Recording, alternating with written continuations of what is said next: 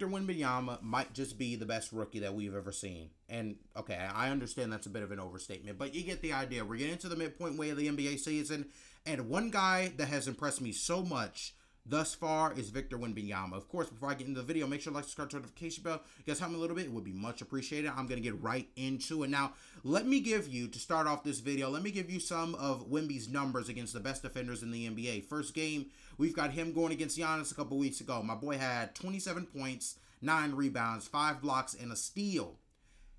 Next game we're going to go over, it's him versus Rudy Gobert. Now, we already knew, of course, YouTube video that was leaked a couple years ago.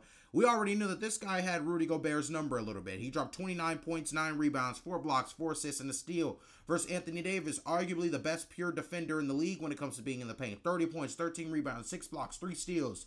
Jaren Jackson, 20 points, 7 rebounds, and 4 blocks. Mind you, this is a rookie in the NBA that is putting up these numbers against all NBA Defensive Player of the Year. As a matter of fact, 3 of those guys, except for Anthony Davis, have won a Defensive Player of the Year in their career, which is crazy. And I mean crazy to think about. I mean, my dude Wemby is already putting up superstar level numbers against 4 of the best defenders in the NBA. Now, this year, Wemby is averaging 19 points, 10 assists, 19 points, 10 rebounds, and 3 blocks. And the last rookie, just listen, the last rookie to be anywhere near those numbers is ironically Spurs rookie Tim Duncan, who in his first year averaged 21 points, 11 rebounds, and 2.5 blocks during his rookie season. Now, if you're an advanced stats guy, and mind you, I'm a little bit of an advanced stats guy. I don't really use advanced stats too much, but I'm a believer in them.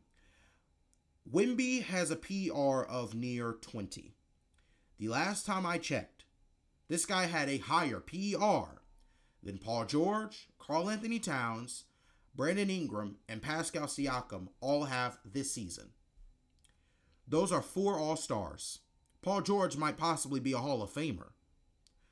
Wembanyama, as a rookie in the NBA, has a higher PER than Paul George, Karl Anthony Towns, Brandon Ingram, and Pascal Siakam. He's also just a little bit under Stephen Curry in PER, who a lot of people say is the best point guard in the league. I don't agree with that statement, by the way, but that's a topic for another day. Now, Wemby, a lot of people just, they go with the numbers, right? They say, you know, oh, these are his numbers. This is what makes him special, yada, yada. He's an average rookie. There's nothing average about Victor Wembanyama. I'm going to get away from the numbers for a second.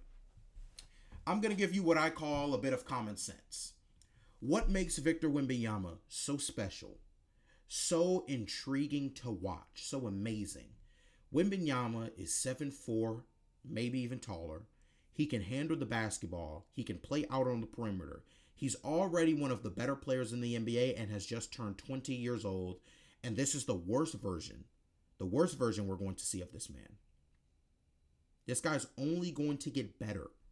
And I don't think enough people realize how insane his ceiling is. Imagine Victor Wembanyama when he's 250 and is able to get some muscle.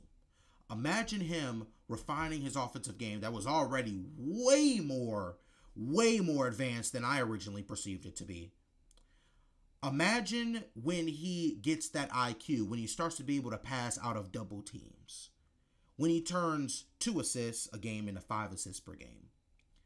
Imagine he ends up becoming the defensive monster that we all thought he was going to be, that we all recognize he could be. And partially he has done that. Not all the way, but partially he has. The point is, Wemby is not all we cracked him up to be. Wemby is better than what we cracked him up to be. He is better than we thought on offense. He is better than we thought he would be on defense. He is better than we thought he would be at staying healthy. He is better at playing extended minutes within an NBA game. If the Spurs just said, screw it, we're going to give Wemby the ball, I can tell you with the utmost confidence, more confidence than I could ever tell you from a rookie, from any other rookie in my entire lifetime. LeBron was not born in my lifetime. LeBron wasn't playing in my lifetime. LeBron's rookie year was before I was born. So please exclude LeBron from what I'm about to say. What I can tell you with all the confidence in the world is that if the Spurs gave Wemby the keys right now, this dude would average 25 and 10 and would be an all-star and all-NBA level player. I can tell you that with the utmost confidence. The guy is just special. The guy just cannot be stopped on the offensive side. Nobody can contest his shot. The only thing that can stop Wemby are himself and injuries. That is it. If it all goes right, Victor Wembanyama is going to be the most unstoppable forces in NBA history. He's going to be a stifle tower on offense. On defense. And he's going to be a nuclear weapon on offense. There is absolutely no way a 7'4" man should be able to do the things that Victor Wembanyama does on the basketball court as fluidly as he does it. But he can. And for all those people, and I'm going to try and get my boy on a podcast soon, but my boy Ricky said that Wemby reminds him a little bit of Bull. And all I have to say to that is Wemby's one-night production is equal to 3 good Bull nights. Bull is not as offensively refined as Wemby is. Bull is not as strong as Wemby is. Bull is not the defender that Wemby is. And Bull also does not seem to be the worker that Wemby is. He doesn't seem to work as hard as Wemby does. What does it mean when somebody sees a player and trades him all over again? Bull started in Denver, was traded. Went to the Magic. They got rid of him. Went to the Suns. I haven't seen him play the last 2 games. Wemby is something we've never seen before, folks. And that's what I'm going to end on. Of course. Make sure to like, subscribe, turn on notification bell, help me out a little bit. I would much really appreciate that.